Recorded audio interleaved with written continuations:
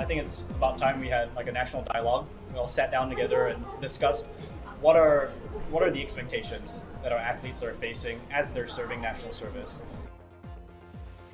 The big story today, Joseph Schooling speaking out about the challenges of balancing NS and training. The crowds are back, but is the recovery here to stay? We'll find out from the Restaurant Association of Singapore. And talk about a hiring spree. More than 9,400 new jobs are up for grabs in the financial sector.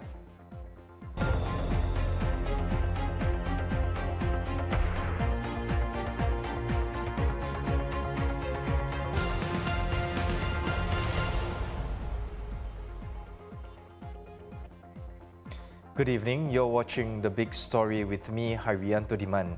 Subscribe to the Straits Times channel so you will not miss a single episode. Swimmer Joseph Schooling making waves with his comments calling for a national dialogue on national service, highlighting the need to manage the expectations of national athletes undergoing NS. The Olympic gold medalist who enlisted in January was speaking to media at the Maidin Water Sports Palace in Hanoi yesterday, a day after he wrapped up his SEA Games campaign with 2 golds and a bronze, his smallest haul at the biennial meet, though he competed in only 4 events. I think it's about time we had like a national dialogue. We all sat down together and discussed what are the expectations that our athletes are facing as they're serving national service. You know, national service is something that everyone needs to do. None of us are shying away from that. But look, we need to manage expectations, right? Like the reality of it. So what do you want out of all of us? At the end of the day, I'm gonna step up there and do my best, no matter if I'm in the shape I am or I'm not. But as the people watching on TV, they have a lot of expectations of ourselves, and we as athletes, we wanna match those expectations. We have high expectations. So it's all about how we can both grow together and how NS and I guess sporting achievements can coincide. And I think we're on the right track. We just need to sit down, ask some tough questions. It's going to be rough, but I think we're going to come out on the right side at the end of the day. With more is sports editor Lee Yulin. Yulin, what do you make of Schooling's call for a national dialogue for NS? What do you think he hopes will come out of this? I think this is a conversation that is long overdue. Athletes struggling to juggle their sporting commitments and national service is an issue that has been around for decades. Privately, many male athletes and their families have spoken to us about the difficulties they face. But people should remember one thing. Joe is not calling for an exemption for himself nor for his fellow athletes. What he is asking for is a common and civil platform to discuss the expectations that are placed on athletes doing NS. Why? Because at the end of the day, society still expects the athletes to perform and win medals.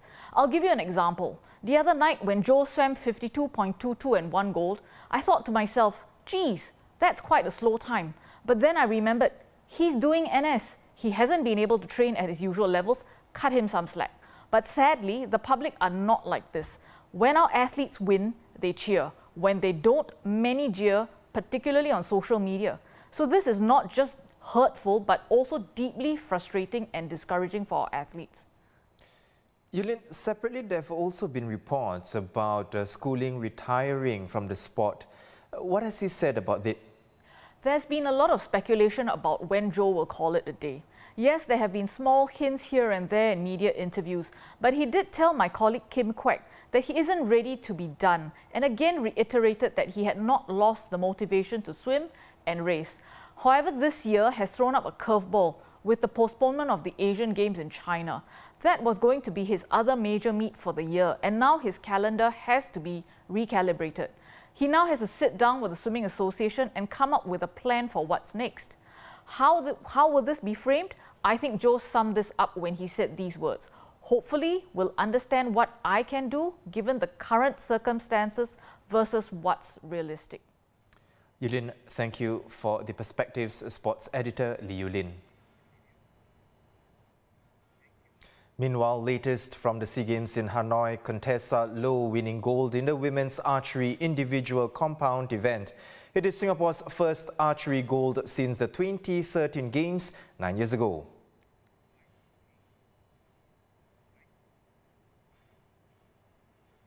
It's another gold for Lucas Teo, this time teaming up with Brendan Wee in the men's kayak K2 1000 meter final for Singapore's second gold in canoeing. Well done, guys. And the men's bowling team had to settle for bronze today behind the Philippines and Malaysia. The quartet of Jerry's Go, Timothy Tam, Chia Ray Han and Darren Ong earlier claimed a silver and a bronze in the doubles.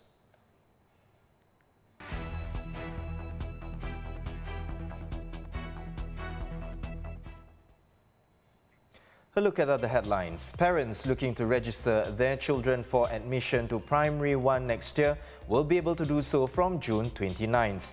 The Education Ministry says registration will be conducted online with no in-person registration at schools. And changes announced last year will be introduced in this exercise, including the doubling of non-priority places for pupils with no ties to a school. Now, looking to embark on a career in the finance sector, well, the Monetary Authority of Singapore estimates that there will be more than 9,400 new jobs on offer this year, with about a third of them in technology.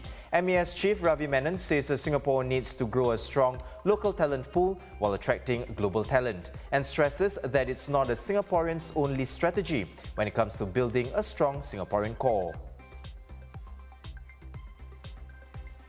The restrictions are gone and the crowds are back. Restaurants and other F&B outlets across Singapore are seeing a steady increase in customers dining in since COVID-19 rules were relaxed last month.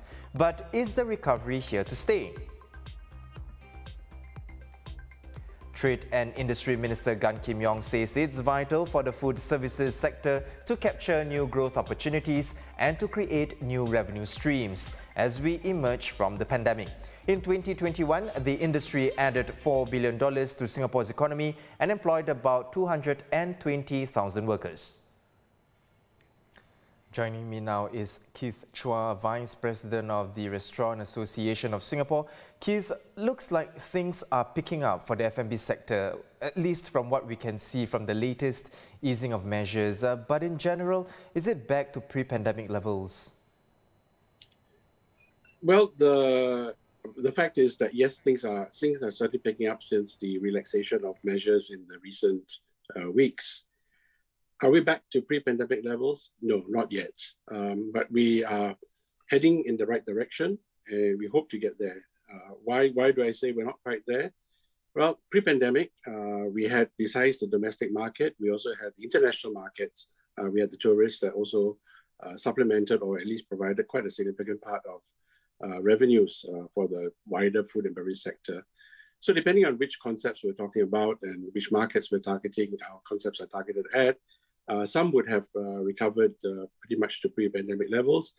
Others would still be awaiting the tourist market to supplement the revenue levels.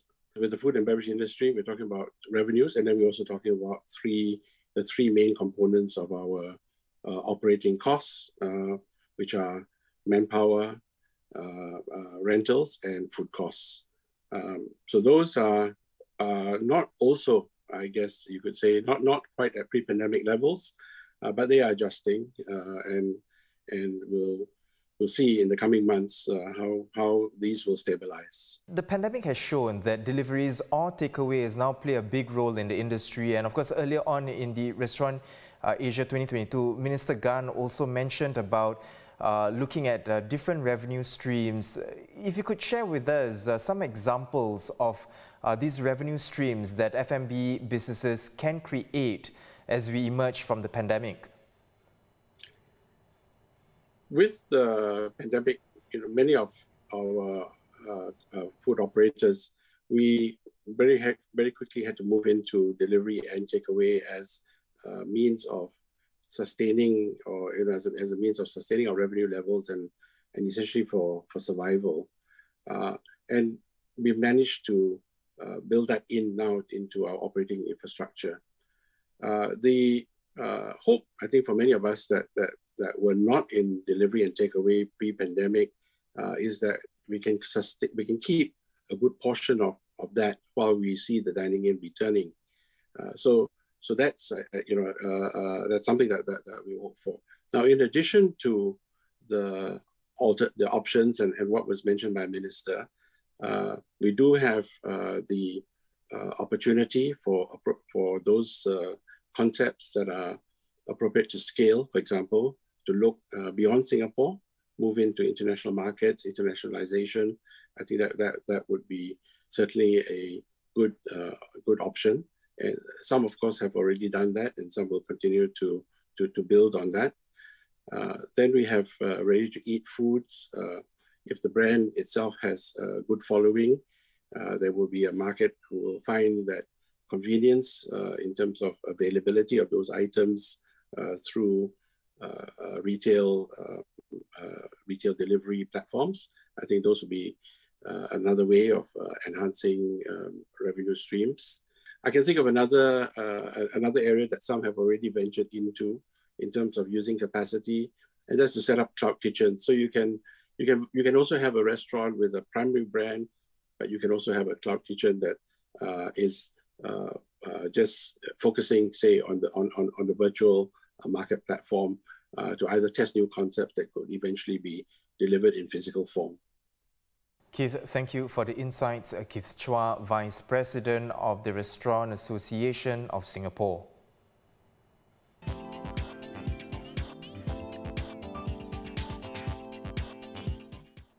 The big day is getting closer and I cannot wait. Tom Cruise making a triumphant return in Top Gun Maverick, opening in Singapore on May 25th. The lucky few, like our film correspondent John Lui, have already seen it. John, the sequel has been more than 30 years in the making and delayed a couple of times because of the pandemic. Is it worth every bit? You're right, this is one of the most anticipated films this year. I think Top Gun came out before you were born. I think the word the Navy would use is you weren't operationally ready yet when it first came out.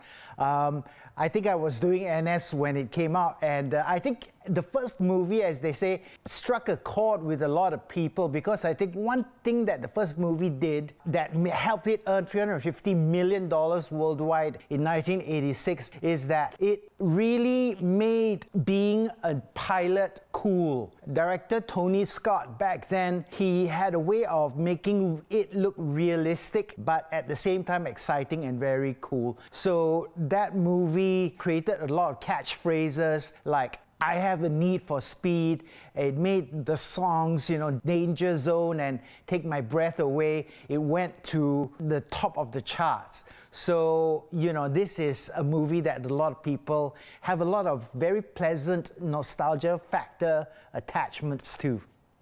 John, having said that, you know, the nostalgia, you know, and now finally coming back after more than 30 years, how would you rate the movie?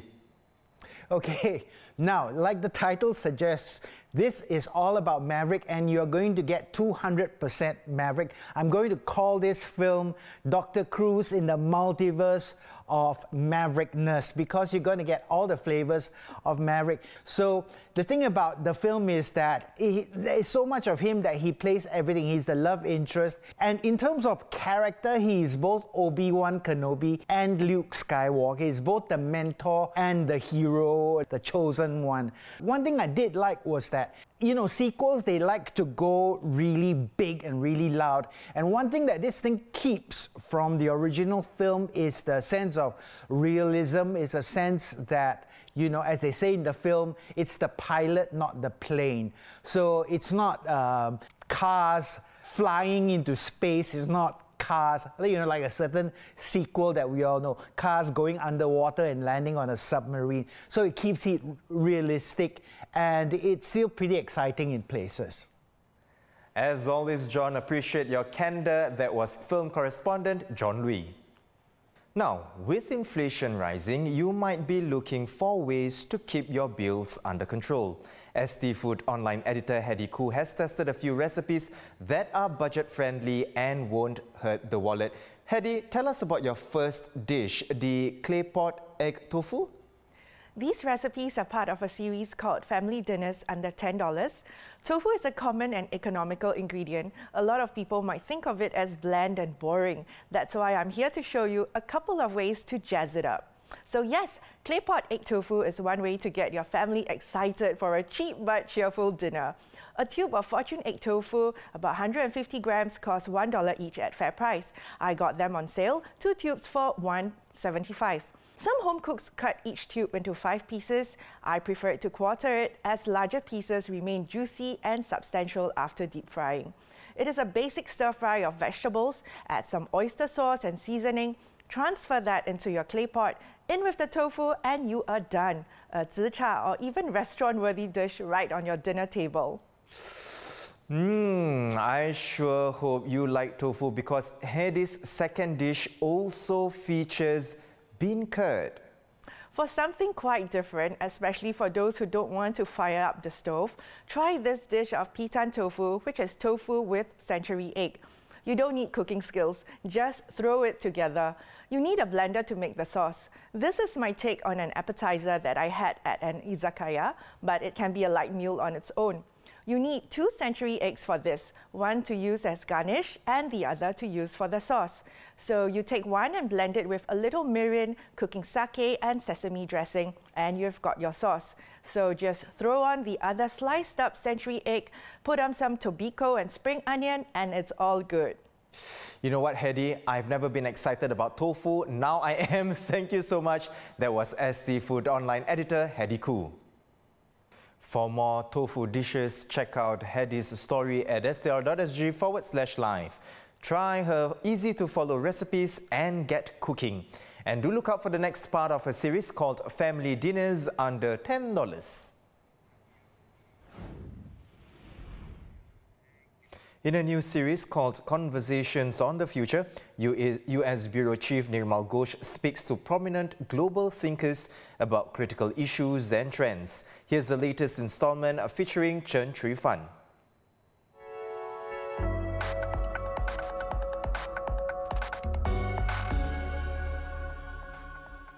I speak with award-winning science fiction writer Chen Chui Fan, who has been called China's William Gibson, on hyperreality and the future of humankind.